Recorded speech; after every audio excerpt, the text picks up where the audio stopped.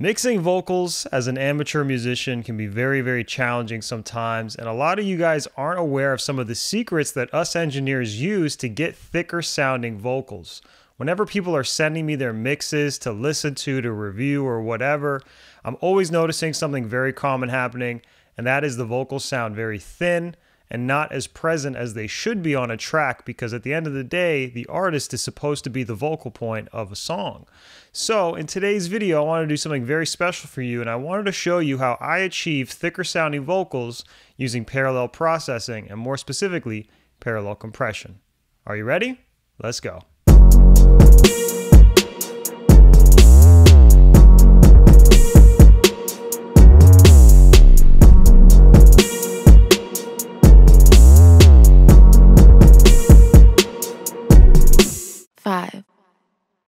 One of my favorite ways to achieve a thicker and more upfront vocal sound is to rely on parallel compression. Now, the way that parallel compression works is you basically have two copies of your vocal sound. One is a dynamic, less compressed version, so that has all the differences in volume between the loud parts, the quiet parts, and ultimately this is the one that gives you more of the impact because the dynamics helps that vocal hit more in a way. But then at the same time, you have a duplicate of it, which is going to be heavily compressed or squashed. And what that does is it basically increases the average volume, but it's also getting rid of the dynamics and the impact that you're getting from the original sound. So by bringing those two together, the dynamic and the hyper compressed version, you're going to achieve the best of both worlds. It's going to allow your vocal to cut better on smaller listening devices, but it's also going to have that impact because you have that original uncompressed sound mixed in there, which is creating some differences in volume, and that lets it hit more. Now, before I show you what this looks like, I wanted to please ask you to please subscribe to the channel, smash that like button, and share it with somebody you know if you find this video helpful at the end. You doing so helps this channel grow and reach more people, and I would really love for you to do that, and I appreciate you for doing that as well. But let me show you what this looks like in context.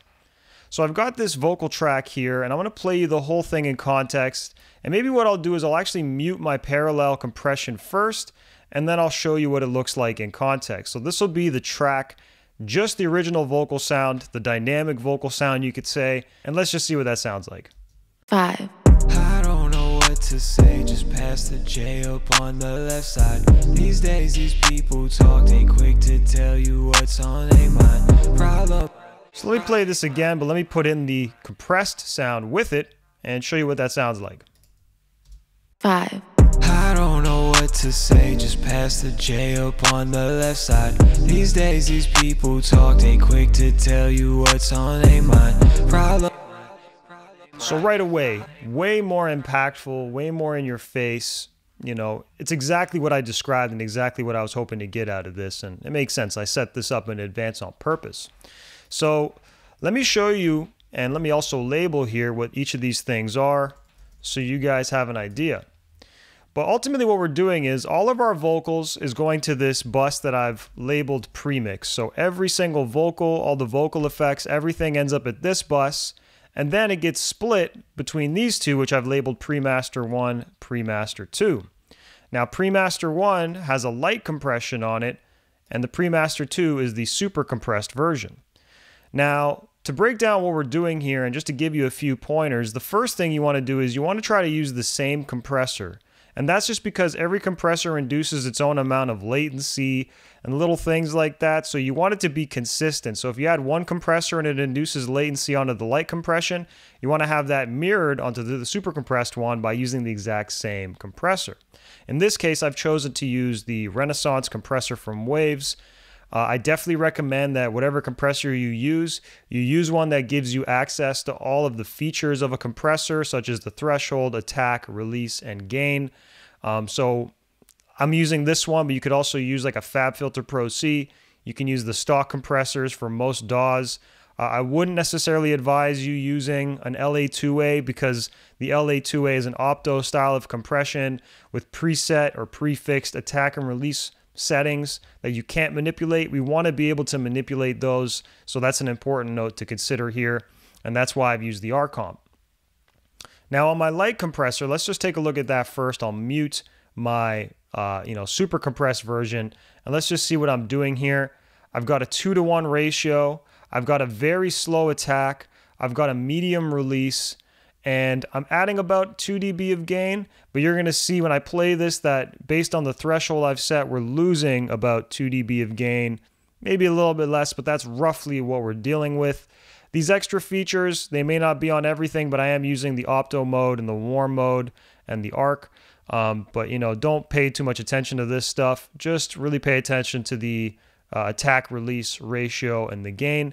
Let me play this and check out what's happening so far. 5. I don't know what to say, just pass the J up on the left side. These days these people talk, they quick to tell you what's on their mind. So in a way I can actually potentially dial down this gain a bit, you know, but I like sometimes adding a little bit more color, you know. But nonetheless, you can see that we're probably barely even losing a dB of volume. It's really just catching the loud peaks, and ultimately it's just trying to make everything a bit more glued together. Rather than doing anything crazy, okay? So hopefully that makes sense. Let me mute that now, and let me unmute my super compressed version and show you what that sounds like. So check this out, and then I'll break down the parameters, but here they are. 5. I don't know what to say, just pass the J up on the left side. These days these people talk, they quick to tell you what's on their mind.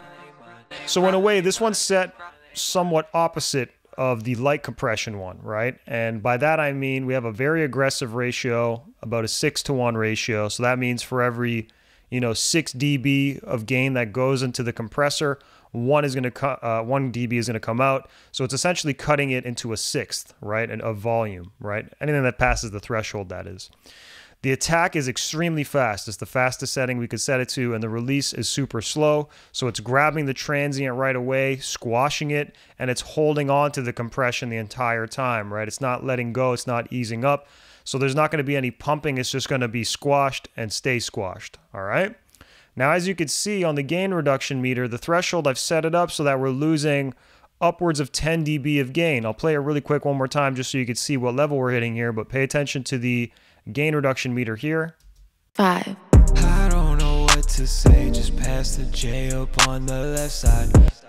In fact, we're almost hitting 12, right? Sometimes we might even be hitting 12, but it's not always super consistent, so I've dialed the gain up by 10. So I'm reducing it by as much as 12, but I'm adding 10 dB back to make up for that loss, right?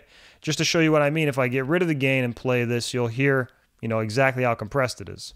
5. I don't know what to say, just pass the J up on the left side. These days these people talk, they quick to tell you what's on their mind.